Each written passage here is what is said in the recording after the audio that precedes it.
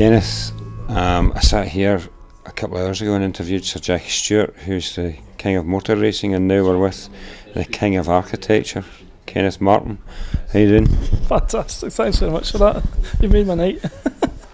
Did you enjoy the night? It was a fantastic night, yeah, absolutely fantastic. It's always interesting to meet different entrepreneurial businessmen who have been through the works, so yeah, fantastic. Yeah, good. You've launched a blog recently. Yeah. How do you find that experience? It's addictive. It's good fun. Of course, we're in regular communications about it, but I think the challenge of trying to find something interesting every day is a good challenge, and also to get images and personal notes and anecdotes, and then also business stuff is good.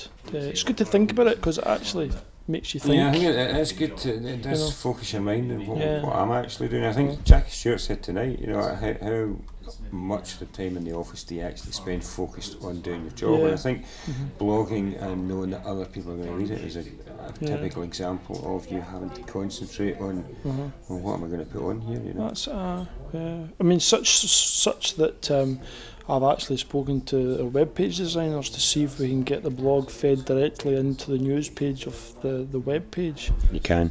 Well, yeah, they've told Tell them to phone me. they're going to do it for me, but it's the usual with the web page. You think, I need to put something on the news section. Oh no, what do I need to do? And the blog makes you think of that every day. So why not, marry the two together? I think anything that makes you think about how you communicate with your clients and potential clients is a good thing. Yeah. You've been twittering as well. How you enjoying the Twitter, tweeting. Tweeting is well, that's maybe I'm probably quite a novice at that. Although the whole sort of social media networking is something that I'm very much aware of now. Facebook's a particular favourite of mine. I know that's maybe more my personal thing. I know some businesses do use it as well, but I tend to keep it a bit more personal. LinkedIn's another one I'm trying to get into as well.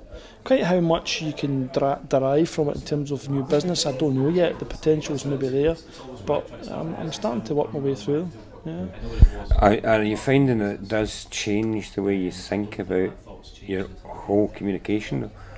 Or have you got to a stage yet where you're building this in as part of your marketing and communication? It's definitely something we're doing as marketing communication. I mean, for example, I spent the best part of yesterday going through our contacts database to try and we got 300 contacts, either ex-clients or new clients, existing clients, with a view to putting out a mail shot, which took all day, whereas really, if you can collect email addresses in these social media sites, you can contact every single one of them with a click of a button, which for me is a great advantage. And I think it's probably the way to go, especially in today's economic climate where everyone's increasing telesales, increasing email marketing, increasing mail shots.